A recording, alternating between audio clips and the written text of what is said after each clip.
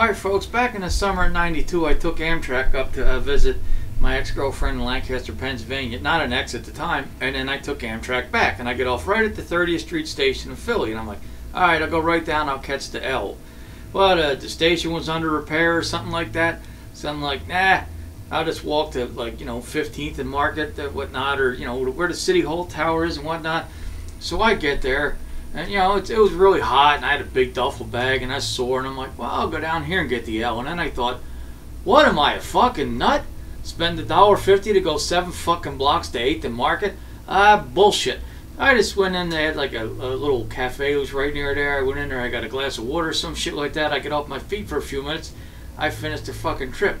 I mean, you'd have to be out of your fucking mind to spend $1.50 to go 7 blocks, unless you're carrying like the fucking Ark of the Covenant or some heavy bullshit like that. And if you're carrying that around, I hope you're getting help. So anyway, 4 or so years ago, this acquaintance, former friend of my wife, this real grade A shit for brains fucking hick moron, comes to visit Nashville because she likes country music. And I'm not saying country music fans are shit for brain hick morons. I like some country music myself. I'm not a shit for brain hick moron, but I am an asshole. So anyway, this shit for brains hick moron buys these new fucking cowboy boots. Now, does she think enough to try these in before traveling? No! She decides to break in these new cowboy boots when she's on her trip. So I guess she's getting blisters on her feet. She's fucking sore and whatnot. Luckily, I was off visiting some friends. Hello, Brian and Kyle, off in Bowling Green, and seeing Blue Oyster Cult, so I didn't have to hear and see a lot of this crap. I guess her feet were sore, and she had these fucking blisters and such. So apparently, as my wife says it, they were in front of the, where were we at? I don't know, 2 blocks from where we needed to go. They were like 2 blocks from where they needed to go. And she wanted to get a cab because her feet were sore. I'm thinking, you want to waste the money, take a fucking cab. Usually it was like a block and a half. A block and a half. And the cab driver probably would have looked at her and said, are you out of your fucking mind? You want me to go a block and a half because your feet are sore?